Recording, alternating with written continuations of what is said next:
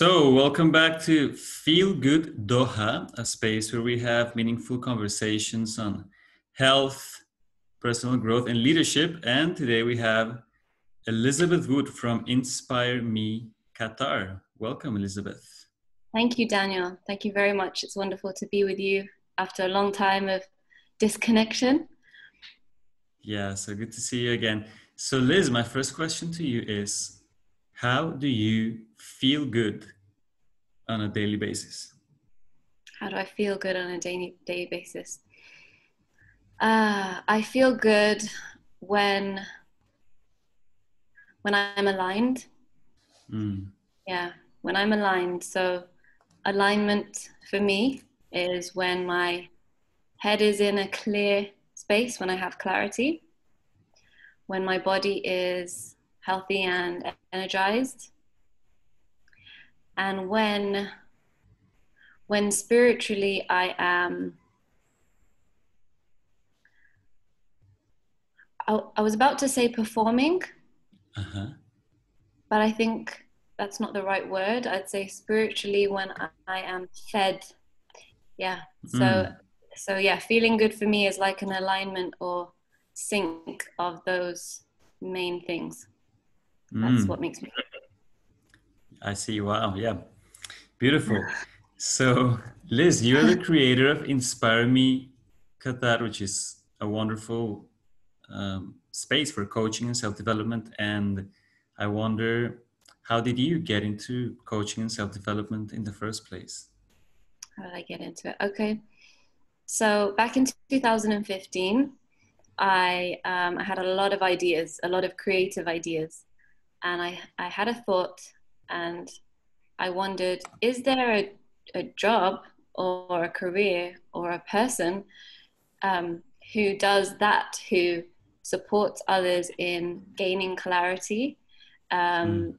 And at that point in my life, I wasn't thinking of the deeper meaning of coaching. I was simply thinking of getting things done, having a lot of Mhm. action in my life, streamlining all these thousands of ideas that I had into a tangible result.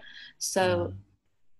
I guess I had a preconceived idea of coaching before I finally ended up studying it.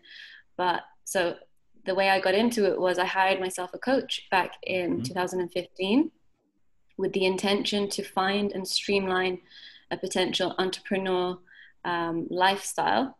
I Mm. had a full-time job, but I wanted more, and I Mhm. wanted to use my creativity and my potential. So that's how it started for me. It was hiring a coach and then being mind blown, finding out that coaching is much deeper and much more profound than just someone organizing your life for you.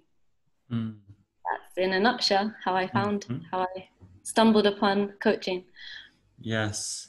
So you mentioned harnessing your creativity, Hmm. your potential. How are you doing that now? Okay, so obviously that was 5 years ago. Yeah. Um, so 2015, I was still working corporate side full time. Mm. The typical, I'm not going to say 9 to 5 because here it's like 7 to 3 or seven Mhm. to four. Um, but I guess my journey began with that awareness, hiring a coach, and then realizing, whoa, I actually got more out of it than I was expecting. Originally, I thought that coaching meant someone's going to give me some amazing advice, only to find out that coaches aren't allowed to give advice. It's a guidance. It's not Mm. even guidance. It's like thought-provoking questions that support you in your empowerment and in your awareness. So Mm. that for me was mind-blowing. And how I reached to this point today is, long story short, I opened Inspire Me 2 years later in Mhm. 2017 when I had finally got out of my comfort zone and decided to leave my full-time corporate job. Mm. And what I do today is just that. I coach others on deeper goals. Mhm. We would say the underlying goals that at first light, and this happened to me at first light, one thinks that their goal is to boom, and they'll say something. We call it superficial. Yeah, we call it a Mhm. superficial goal. They will often, and I was one of them, bring a superficial goal to the table. Mm, And then what we do as coaches is we dig a little deeper, right? We mm, say, okay, but what's going on really? So mm. that's what I do now.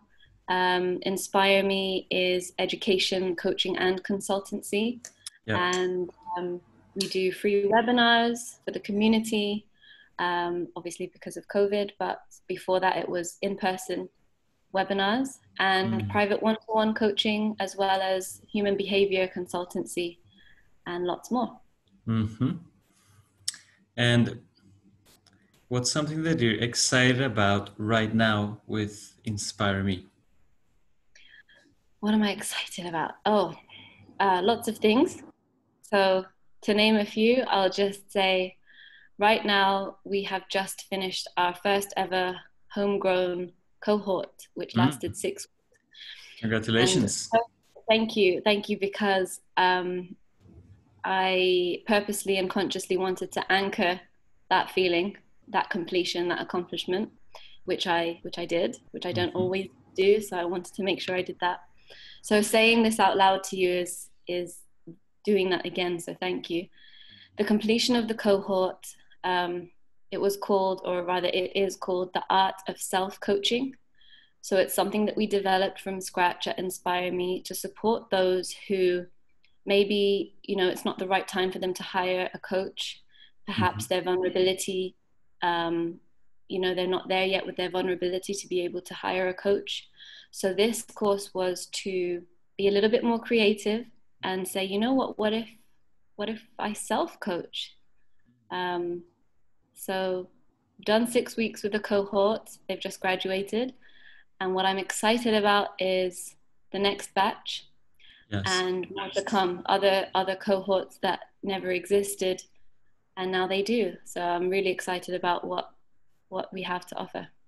Yeah, that's amazing. And when is the next batch starting?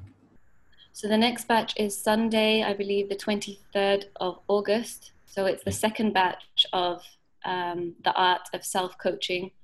We we delve into things like limiting beliefs, procrastination, and turn it into productivity. It's really focused around action, Mm, getting things done, and accountability.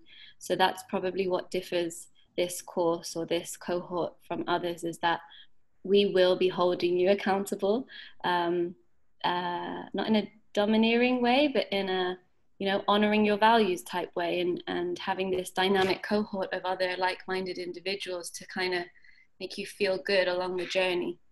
mm. Yeah.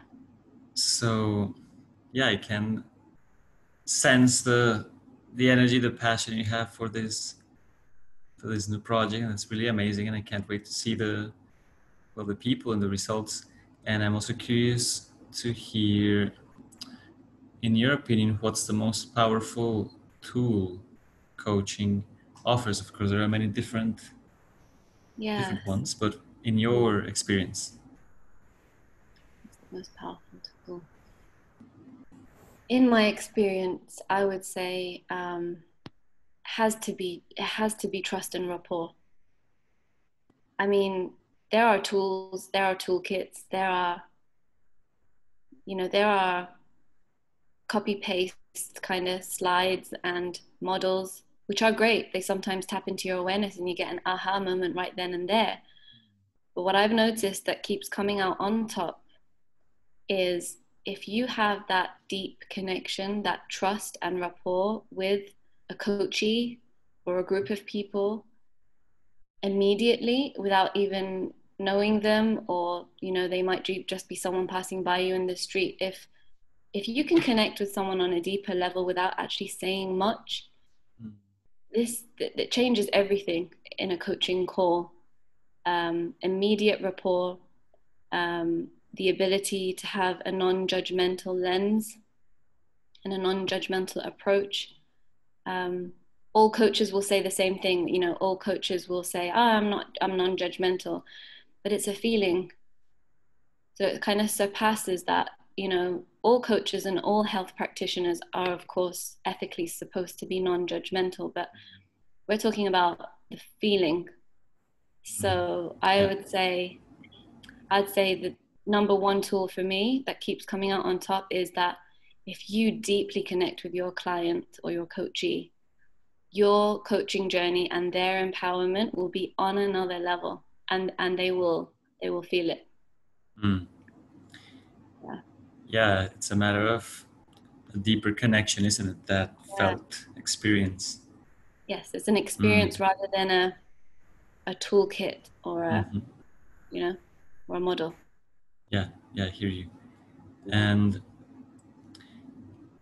well, I imagine you are proud of your cohort of the Yes, absolutely. yeah. Yeah. Um, I'm proud because it's I'd say it's a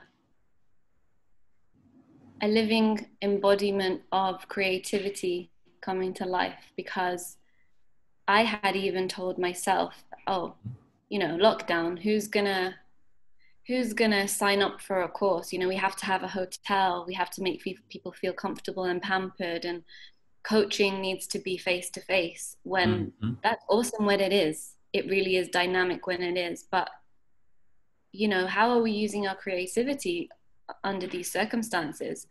Yeah. And for me, it was like this challenge allowed me to realize some of my potential that I didn't know I had, which was to dig in and say, what can we do with what we had, with Yeah. what we have? It was a practice what I preach moment. Yeah. Hmm. I'm Yeah. always trying to empower and inspire others. And then I'm thinking, well, what am I doing under the Right. circumstances? So the cohort was really a challenge to myself and my teammates and my business partner Hmm. to kind of just take it to the next level and say, look, let's still deliver Mm. and give value, give back, and enjoy the process. And that's why I'm proud. Yeah. Yeah, it's beautiful. How many participants did you have? So we had 12, and what we did is we put them in accountability partners. So so it was every week, and the week between the coaching sessions, they had an accountability partner to go over their week, to actually say, hey, by the way, it's coming up, it's Sunday soon. Have you done the thing that you said you would do? So sometimes when we have a partner in crime, we sometimes get that little bit more motivated to be like, you know what, I'm going to do this. I'm going to post it on the group. And when Sunday comes, I'm going to talk all about um, how this week has been for me. Hmm. Beautiful.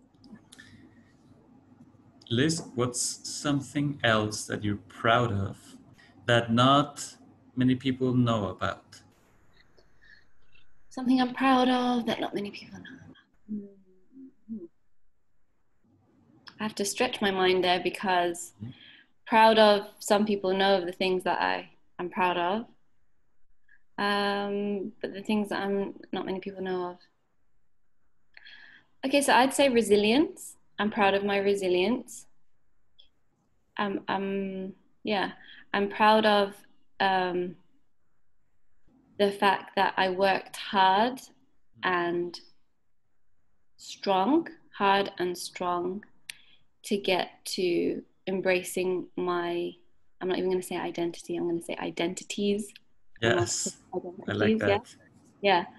that. Yeah. Because um, everyone goes through this in their own way, but like, I think resilience for me is the value that I'm proud of the most, Mm. because it's the ability to bounce back from like double taking on myself, Mm. double taking on, oh, do I really like that? Is that really me?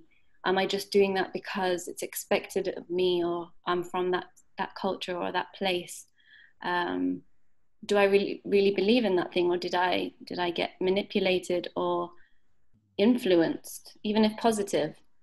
Yeah. So it's really that resilience of, you know what, I am happy where I am and who I am, and that multifaceted kind of the multi identities. And I can now take a deep breath and say, resilience allowed me to be these versions of myself. Yes. Yes, I hear you because also from the outside, sometimes we see people like you like me, even coaches, people who are in this role of support, guidance, um, and we might have this image, Yeah. um, but we forget that we're going through those internal processes and those breakdowns and breakthroughs and Yeah, sure. rediscovering that resilience. Absolutely. I mean, um, for everyone listening, you should know that there's no such thing as someone who's got all their, stuff together. Yeah, No such thing. Where everyone has a story. Some people have multiple stories that, for whatever reason, they choose or they do not choose to disclose or be vulnerable on them. But you'd be surprised what lies beneath, yeah, Um, and that's why I love the quality of vulnerability. I guess that would be my second. If mhm, your question was what's that number one thing, it's trust and rapport. For me, the second one would be vulnerability, because when you allow yourself to be vulnerable, the other person sees you. Whoa, you went through that. Oh, and they kind of take like you see it in their body language. They're like, oh, well, now I can tell you this actually because I know now you won't judge. yeah, Um, so it's a whole nother level when mm, you with your coachee, or even if you're not coaching, if you're just being friends with someone, when you both kind of let down that barrier, oof, mhm, can be a completely different conversation. yeah. Yeah. Mm. And speaking about vulnerability and resilience, Mm. what's been your biggest lesson from COVID? Oh, biggest lesson from COVID. Create. Just create. Reinvent. Mm, yeah, Biggest lesson is if you think that you're not creative, think again. yeah, Give yourself a chance. mm, If you're one of those people that are like, oh, I'm good at stuff, but I'm not that good, challenge yourself on it. Yeah. COVID for me was a chance to just slow right down and be like, okay, what can I do? What am I capable of? Maybe you might resonate, Daniel, with that time that you had to write your book during COVID, right? yeah, For big time. me, yeah, for me, it was like like rechecking in with myself. Mm, COVID was a time to, I'd say, reprocess the daily. I'm trying to think of that, like the rat race. yeah, So if I had been, next day, what do we do next? Okay, what's next? If I was on that kind of fast-paced thing before COVID, COVID allowed me to be like, okay, let's take a breather. Do we have to just finish this, this, and this, and this, or can we just take a breather and say, do I want to do that? Rechecking in. So COVID for me was tapping into creativity. What was the other one? Reinventing myself yeah, and away from the rat race towards a more reflective state. mm, yeah, Yeah. beautiful. And so you have your next cohort in August, Yep. End and of then August. end of August, Yeah. and then looking into the future, Mm-hmm. where do you see yourself and inspire me in the near future? Global. Yes. Global. Global is the word. Oh, and you're like global healing, so I guess you got some kind of alignment there. Yeah. Do you know what? COVID was the catalyst to exponential success. Does that make sense? Like it makes sense to me. Boom. That's so powerful. COVID was the, what did I just say? COVID was the catalyst for exponential success. Yeah, because now I'm seeing it in my mind's eye, right? If we all didn't have this sort of restriction of lockdown, our mind's juices and our creativity, and in my particular case, to think of an online cohort and to execute it would never have been something I would have bothered to do. That might have come later, but it never would, maybe wouldn't have become into fruition. So now it has come alive. Now I'm thinking, oh, you know what? If I do more of these, it's open globally, right? People from different countries can join. And on this last cohort that we had people from Germany, obviously Germany, Qatar, Philippines, and England, which couldn't have happened if it was locally based in a hotel room or, in the park or something. Yeah. So exponential success here, meaning there's no limit to where we can take this message, to where we can empower and provide cohorts for people globally. So that's what I'm excited about, is the fact that we can pitch these cohorts to anyone around the world, so long as they have internet and drive, Yeah. and global. That's where I see it. I love it. COVID was a catalyst for exponential success. Yes. Yeah. Global expansion. Yeah. Liz, my last question Sure. for now. Sure. If you had a megaphone and you could broadcast a message to Qatar and the world, what's your message? What's your message for the people of Qatar and the world? I could only have one. Yeah. One. Okay.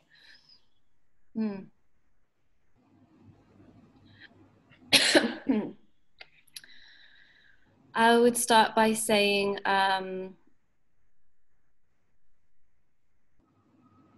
you have all the answers within yourself. You have all the answers within yourself. Just a matter of awareness, consciousness, and giving yourself time to grow. Yeah. Yeah. But the empowerment here, in order to be empowered, everyone who's listening, so on my megaphone, in order to reach true empowerment, it is almost going away from advice and towards inner reflection. Yeah. Yeah. Away from other people's advice, because other people are not you. Other people haven't lived what you've lived. Yeah, that would be it, I think. That's powerful. I like it. You have all the answers within you. Give yourself time to grow. Yeah. Yeah. And if you need someone to support you along the way, sure. Get your coach, get your friend. But the key thing here would be the coach or the friend shouldn't be your answer, right? Yeah.